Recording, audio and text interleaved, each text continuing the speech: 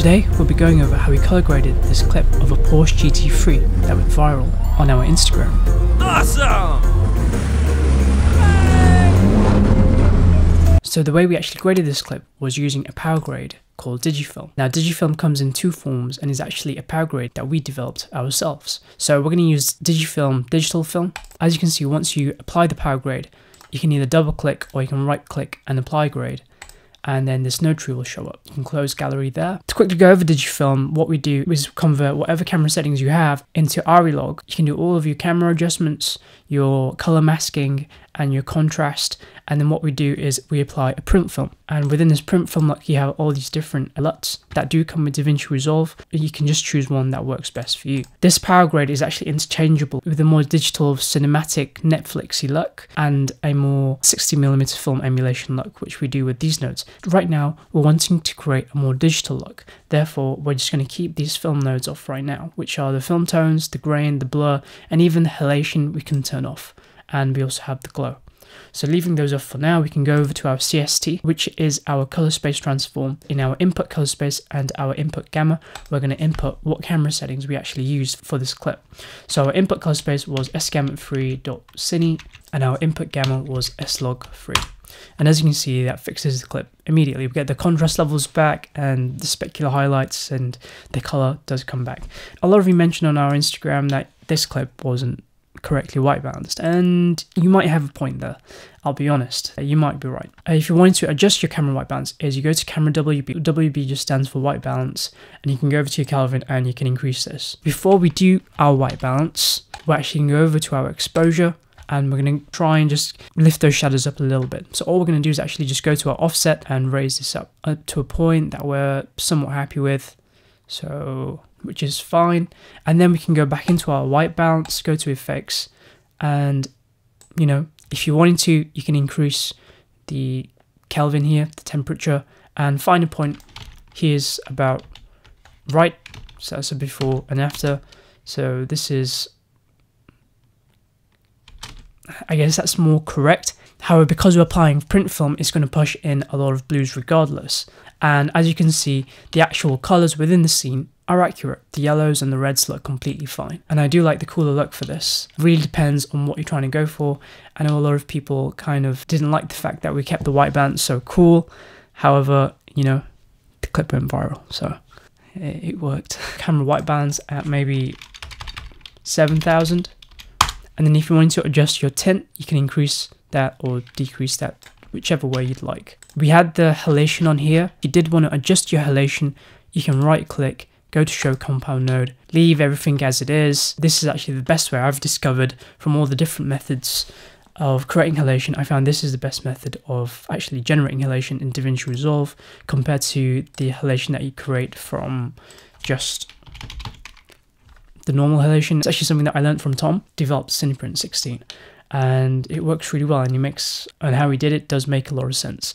So all you have to do is not touch anything, but go to your blur node here and go over to your blur tool right here, and you can either increase this, that'll give you more halation, or you can decrease this and you'll have less halation. So whatever you want to do, you know, you can go crazy or you can keep it low. All I'm going to do for now is actually I'm just going to keep the halation off, leave the saturation as it is, pre-con, leave the pre-contrast as it is, leave all of this. These nodes right here will just help to create color masks and color separation in your clip. Problem with other power grades such as Cineprint 16, you have to create a lot of extra nodes in your clip if you wanted to do color masks, and the node tree is so huge that everything just gets very, very messy. However, with this, all you have to do is just select your colors and you should be just good to go. So you don't have to spend time creating your layer adjustment nodes. It's all right there for you immediately. For this clip, I'm going to leave this. What I will do, the sky for me is a bit too bright compared to the rest of the clip, and I want more of a dark look. So I'm actually going to go over to our global adjustments. I can do it on the global adjustments, however, we might push in a bit more blue here. So I'll just make one more node. We'll do masking with a gradient window, fill in the sky, make it a bit more dark with a gradient window. You can press Shift H to see what you're selecting. That's okay. And then all I'm going to do is get the offset, drag this down a bit, and then with the gain, drag this down a bit as well. So now you can see we've got a nice almost even tone across the frame, somewhat. And then you can see a before and an after.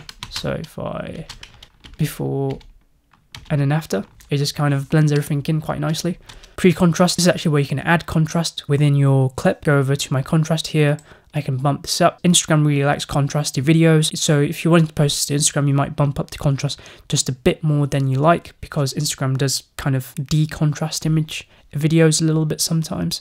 So that's actually looking pretty good, and that's looking similar-ish to what we posted on Instagram. And if you wanted to, you can go into your global adjustments. If you wanted to add a bit more blue, you can go into your gamma, add a bit more blue into the overall clip, into the midtones, and you have the look. If the bottom is too bright for you, if you go over to this node again, you can create a gradient window again, shift this upwards instead this time, push this towards the bottom, create almost like a vignette, maybe bring this down a bit.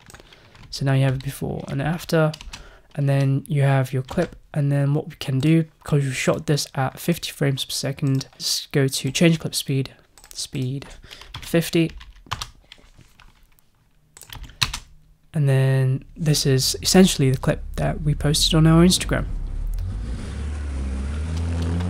And if it is looking a bit too purpley, you can come into your white balance and shift the tint towards the greens a bit. So if it's looking too purpley, you can shift the greens this way,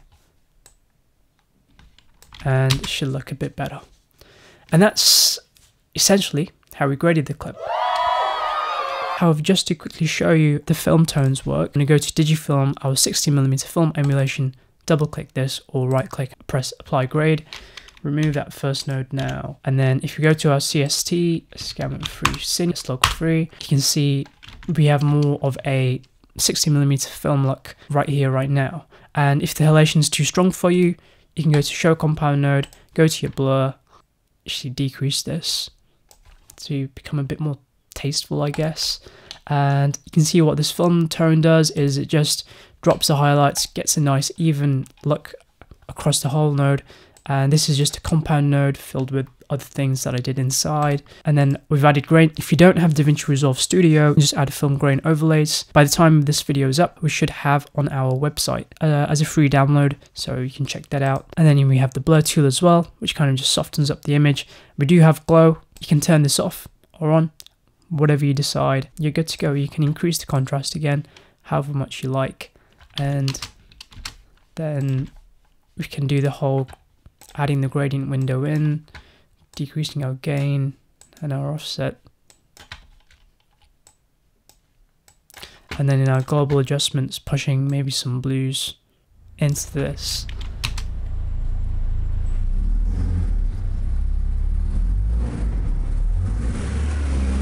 And then that's our filmy look that we've created with the Digifilm 60mm film. So that's the tutorial. I hope you found it helpful. If you want to check out Digifilm, we'll leave a link in our description. Thank you.